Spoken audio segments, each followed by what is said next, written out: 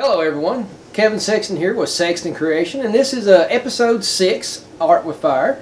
And what I'm going to do with this episode is talk about how I got into art and my philosophy with art, because there's a lot of misconceptions on what you should do as an artist, what you shouldn't do, how you should do it, how you shouldn't do it, and many other things. And I just like to give, I have a very straightforward, forward point of view of how to do art, and I just want to, I'm not going to tell anyone that I'm right and everybody else is wrong, and that's not what it's about, but I'm just want to share my opinion on the freedom of art. And that's what art, I think, should do to you personally, is give you freedom to show the world who you really are. And I'm going to start real simply. I've been an artist now for right at 40 years. I got started in it at the age of 3. Of course, 1 year old and up to 3 years old, I was like any other child.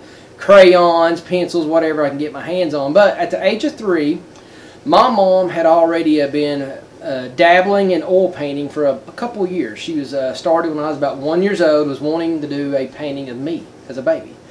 And so she got into oil painting. So there for 2 years, I would, be at home at mom and notice her with the brush, painting and sketching things out. So very early on, I was getting exposed to art. And then one day, about 3 years old, Mom was not paying attention. She's probably I think she's in the kitchen doing some cooking, and I found this picture of an Indian.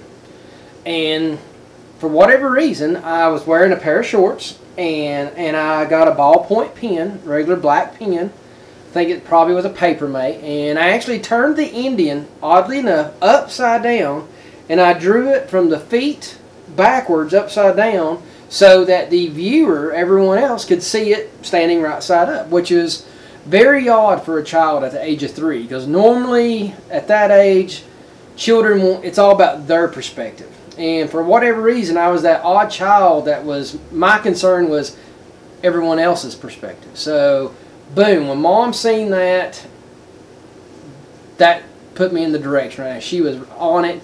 Obviously this kid's got an eye for it, and so boom, she started pushing me in it. So by the time I was 5 years old, she let me do my first oil painting. If I'm not mistaken, it was a vase with some flowers, dandelions, and stuff like that. And then I think by the time I was age 7, 8 years old, she was started taking classes with a guy by the name of David Yarnell. And at the time when he was alive, was in Cumberland Gap, Tennessee, and he taught oil painting, sketching, and watercolor. Well, I got first into the watercolor class. Well, by the time I was old enough to get into his oil painting class, his health was real bad. But by this time, my mother started teaching her own classes at the YMCA, and later on into our house we created our own studio. So from my middle school years up all the way through my high school years, I was underneath my mom every week, every weekend. Me and my mother, we was painting, and watched, gosh, hundreds and hundreds of hours of Bob Ross and stuff like Bob Ross. If you don't know who he is, a fabulous landscape painter and stuff like that. So that's how I got my foundation in art, was being under her and studying landscape art. But on the side that my mom didn't teach me, I was doing Johnny Quest artwork from comic books and stuff like that. And of course, what really got me into the pen and ink artwork was Conan the Barbarian. And this is the kind of stuff that my mother was not interested in, but it fascinated me as a child. So I was kind of learning both worlds there, oil painting, landscaping, and doing this kind of art. But the last thing I remember doing with my mother, and I still have it today, was in 1990. The last painting we done together was of a hummingbird, I think on a big yellow flower. I don't even know what kind of flower it was, but it was, at that time, I had enough of that kind of art. It was just not exciting me. It wasn't driving me. I wanted more of the fantasy art, more fantasy art than superhero art. I was a huge Star Wars fan, but I never did do a lot of Star Wars art. The fantasy history stuff like Johnny Quest and the period stuff like Conan from the Renaissance era, that was my passion in art. And then problem was, by the time 1990 rolled around, life got in the way, made some bad choices, went down some wrong paths. Ended up getting into professional wrestling at that time. And so I was concentrating more on the wrestling than the art. So my art, straight down the tube. So, but every once in a while, about 3 months out of the year, I'd hit it real strong and real hard again. So, but the problem with doing that, and I've done this for like over a decade and a half, is when you only dabble in art 3 to 5 months a year, you don't grow. That first half of that 3 to 5 months, you're just getting back up to your dust. So no more than I would kind of get back into my hot spot, I would stop. So what I want to discuss here in this piece that we're doing here is about training. You've got to train. You have to study art. You need to learn what is good art and what is bad art. And there is a huge difference. And I can't tell you, when I grew up as a kid, we grew up with great art. The G.I. Joe cartoons, Dungeons and Dragons, Thundar the Barbarian.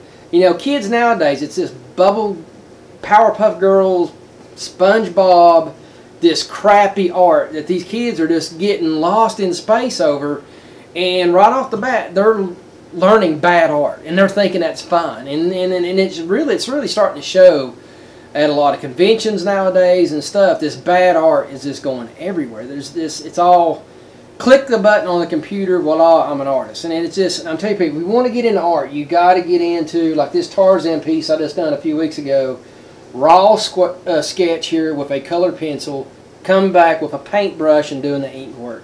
Classic art, which enthused me from all the way back as a child, when I was like 12 years old, Conan style. Prince Valiant was another one of those. So it's still what I learned as a kid influencing major today. And another thing we're going to get into is how I got into sculpting. Sculpting really helped me twist my brain and push my sketching art, my inking and stuff like that. Because when you get into doing a piece like this, when I figured out I could sculpt, wow. How it works your brain is, see this right here, you have to think 3D, above it, underneath it. There's so many, the 2D art has no comparison to this type of art. There's so many different, and the feeling of it, the texture, the weight, and you learn so much about anatomy, bone structure, muscle sculpture, and all that. So once you start, it makes you study all these things that are inside of your artwork, which this kind of art, that's what, you don't know how to put the pec muscles on there if you don't know where the rib cage is, and if you don't know how the muscles flow, you wouldn't know how to put the skin on it, or put a cape on it, or anything else like that. So this right here magnified my skills on what's underneath the drawing.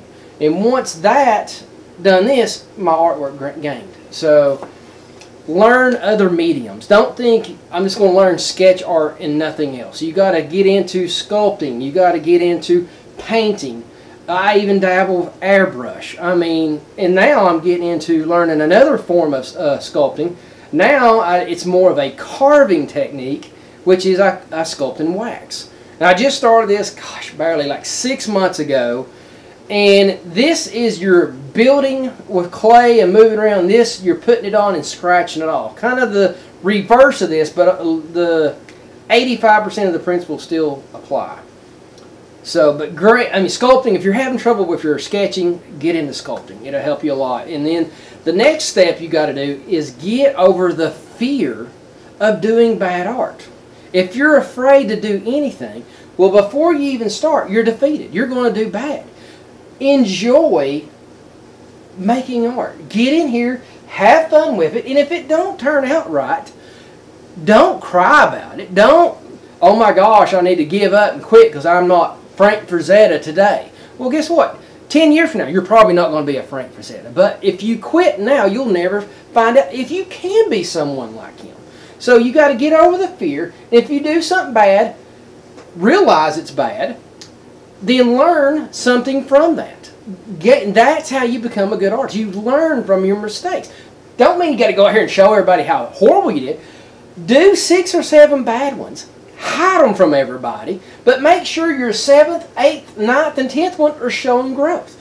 I usually have a type of art that once a month I come back and do the same kind of drawing just to see if I'm getting a little bit better. So, and then once you get comfortable who you are as an artist and you feel like you're getting somewhere, break the rules. Try something different.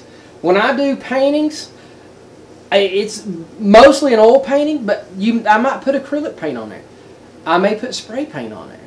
Learn the rules, but then try to figure out what rules you can break. Experiment. If you're painting and you get a hunch, I need to put spray paint right here. Stop, grab the spray paint, put it on there.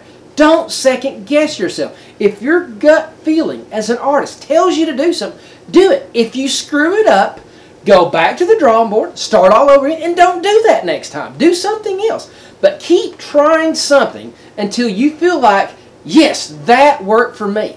And don't worry about, well, they said not to use true black on a painting, or they say if you're drawing, you can't use a mechanical lead pencil. If you don't like using a number 2 pencil, don't use a number 2 pencil. But I do strongly suggest do it anyway. Play with it. Goof around with it. But don't think that you can only do one thing and you're not allowed to do something. Try it all. See what works for you. Have fun. Be passionate. Be fired up. Find excuses to create. Don't let anyone or anything come in between you and your reasons to pour out of you emotionally onto paper, canvas, clay, wax, whatever. I dare you to reach down deep and challenge yourself. I dare you to break all the rules and prove to everyone that you can be whatever you set a goal that you can be. I'm Kevin Sexton. The impossible is my specialty.